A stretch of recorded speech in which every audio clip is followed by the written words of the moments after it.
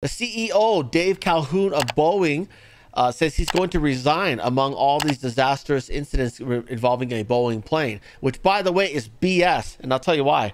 Because these incidences with these Boeing planes, almost all of them have to do with maintenance, okay?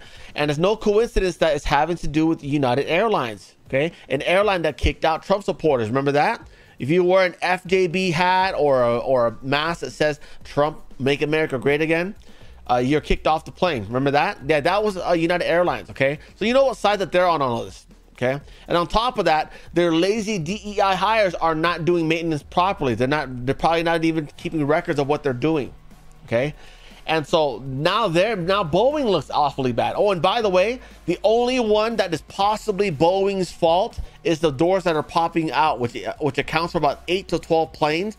And the FBI, I reported this on Saturday, the FBI have warned the passengers, they notified the passengers on that plane that they may have been a victim of a crime, okay? Meaning that they examined the panel and they determined that it was tampered with.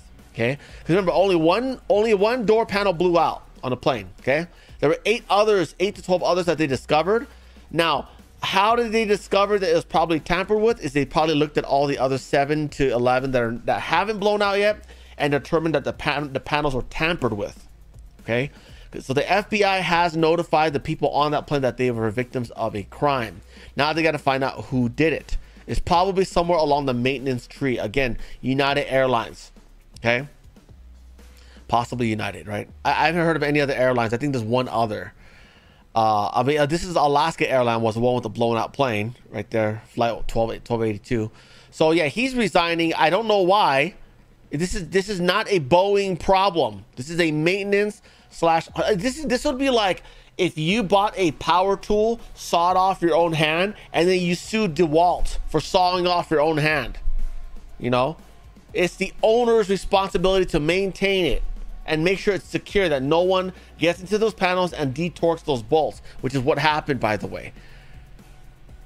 Anyways, that sucks for this guy. But hey, I don't know who they're going to replace him with. Probably someone very diverse.